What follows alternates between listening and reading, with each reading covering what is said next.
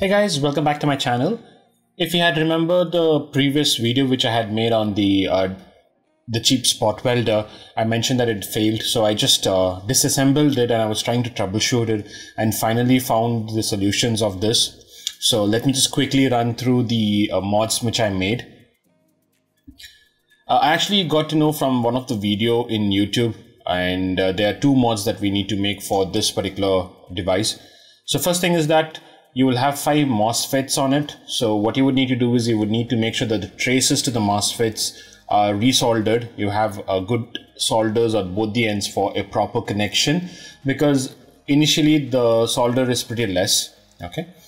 And the second thing is that if you see the positive output which goes to the soldering pin, that you could actually remove and connect it directly on the other side, because it's just a direct straight through connection. So if you connect it there would be resistance again.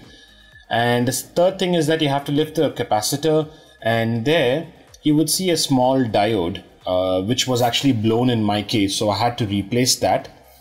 And so I'll quickly show you how I replaced it.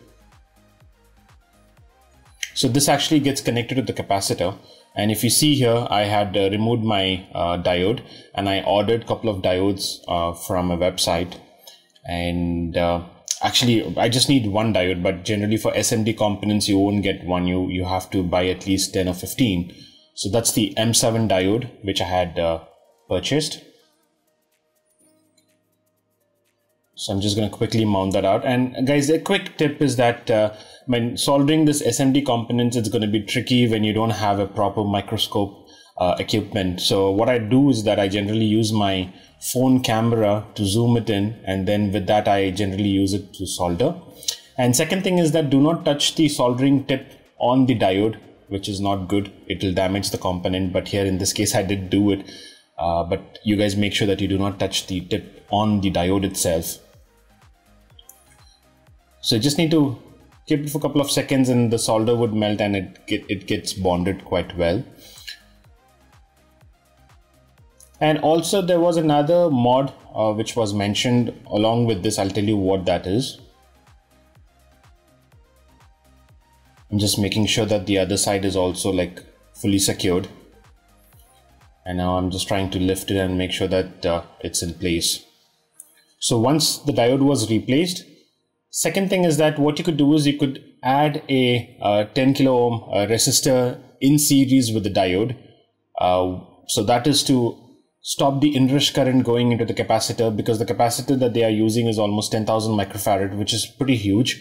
So what you could do is you could move the diode a little further down and then connect a 10 kilo ohm resistor in series and then give it to the input of the capacitor.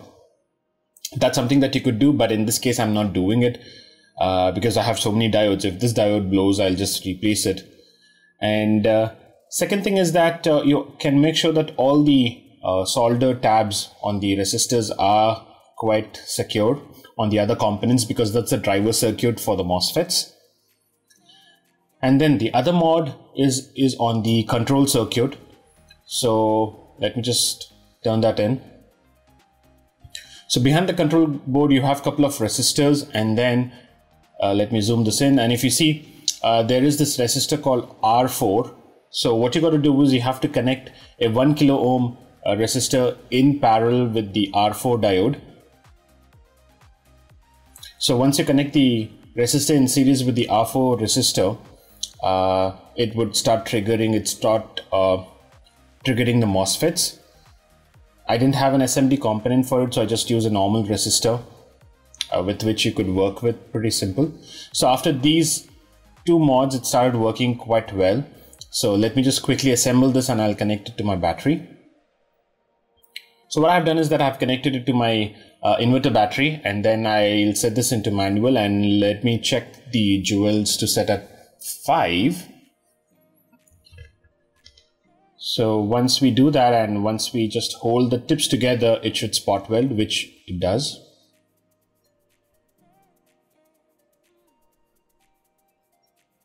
Perfect. You saw a spark, right? So which pretty much means that it's working now.